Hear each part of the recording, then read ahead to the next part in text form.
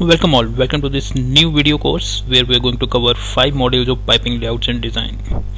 Let us see what are these 5 modules. We are going to cover pipe rack, compressors, heat exchangers, columns and pumps. In this course we are going to discuss each and every aspect related to each module. So let us first look at what are the various things we are going to cover in this course in detail one by one. For example, in this course this is divided into 5 sections, 32 lectures and total 5 hour durations. Let us see first module what we are going to cover. First module is pipe rack, layout, design and piping. Interconnection diagram, which is topmost important part while designing the pipe rack piping. We are going to cover various things, how we are going to develop interconnecting diagram, what is the importance, what are the outcomes from this diagram. Then criteria to decide rack width, how we are going to decide the pipe rack width, how many lines we are going to add, how we are going to decide the width of the pipe rack. Then how we are going to decide the number of tiers. Okay, this is important thing, width and number of tiers. How we are going to decide, who are the various stakeholders who are involved while deciding all these things, what are the various parameters which we consider to calculate all these things. Then criteria to decide transverse beam elevation. There will be so many beams, east, west, up, down. Okay, all those things we are going to cover in this section. Then operational maintenance and access requirement. This is a critical thing because we are designing pipe rack so that it can be used at site. So what are the various maintenance aspects, operational access requirement, all those things shall be covered in this part. Then how we are going to decide the spacing between pipes. So there are few general guidelines which we need to use while designing the pipe rack. So all those things will be discussed in this part. Again, battery limit guideline, what are the different kind of battery limits, when we are going to use, why we are having so many configurations. So all those aspects shall be covered here. Then basic guidelines related to supporting and flexibility requirements in pipe rack, that section shall also be covered. Generally we have a few equipment and platforms on rack. So what are those equipment, how we are going to place, what kind of platforms we require. So all those things shall be covered in first module. Compressor layout design and piping. This is very important aspect, very important module of piping layouts. In this part what we are going to discuss is various type of compressors, okay, which are commonly used in oil and gas industry. What are various drives, whether it is electrical driven or steam driven or gas driven, why and when we are going to use these kind of drives, that shall also be discussed. Then compressor auxiliaries. There are so many auxiliary items which are associated with compressor in any of the layouts. For example, suction drum, dampeners, volume bottles, lube oil console, rundown tanks, cooling water console. So all these things are associated with any compressor layout. We are going to discuss how we are going to associate with compressor and how we are going to design the compressor shelters and layout. Steam turbine and its associated items. Steam turbine is very typical thing which we are going to use in oil and gas industry. So these item and its associated items shall also be covered. Then there are so many governing factors to decide the compressor elevation. So all those permutation combination shall be discussed in this part. Along with that we are going to discuss various typical guidelines which we are going to use while finishing our compressor piping. For reciprocating as well as centrifugal compressor we are going to cover the basic guidelines. So this is what we are going to cover in the second module. Third module is related to column. We are going to cover the layout aspect as well as its piping. So let us see what we are going to cover in this part, in this module. Functioning of distillation column. In this part we will discuss how distillation columns work and what are the various circuits, associated items are available. Then what are various inputs which we require while starting its layout.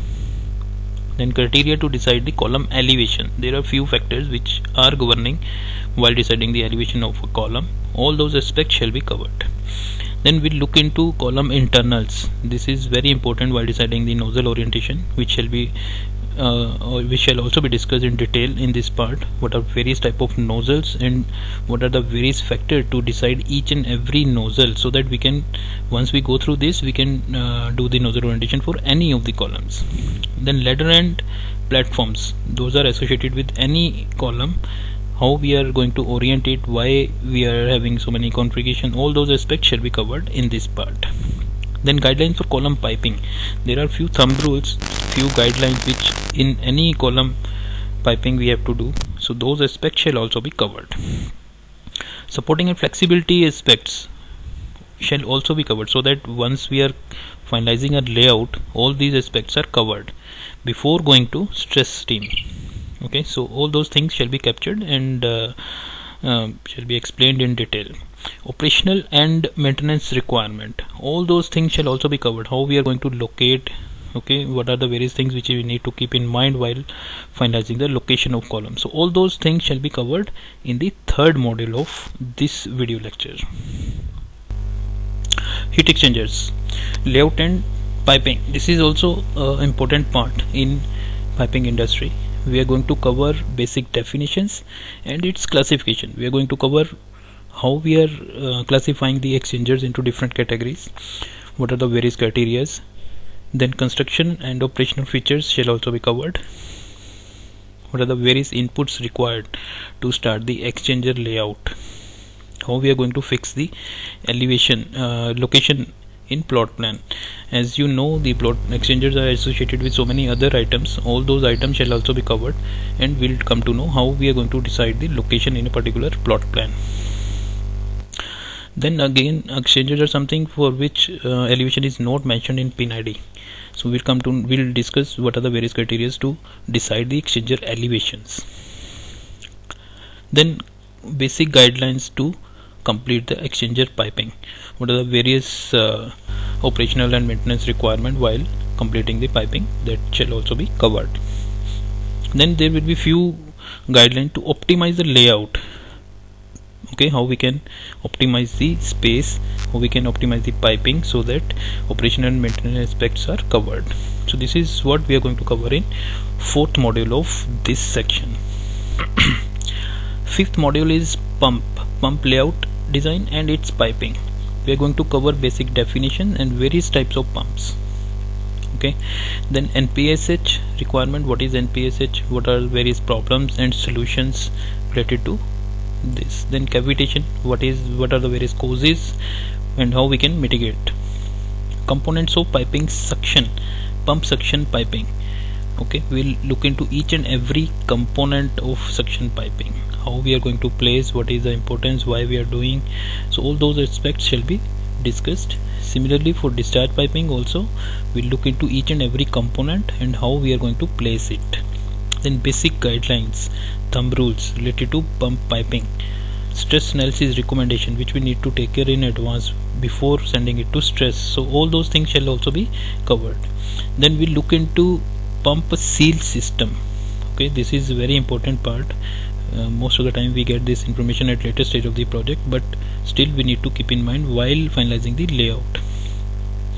Various pump piping configurations, so this is also important. We have different type of pumps, different type of nozzle configuration, and then piping associated with that. All those aspects which we need to take care in our mind, those shall also be covered in this fifth module of layout and piping design.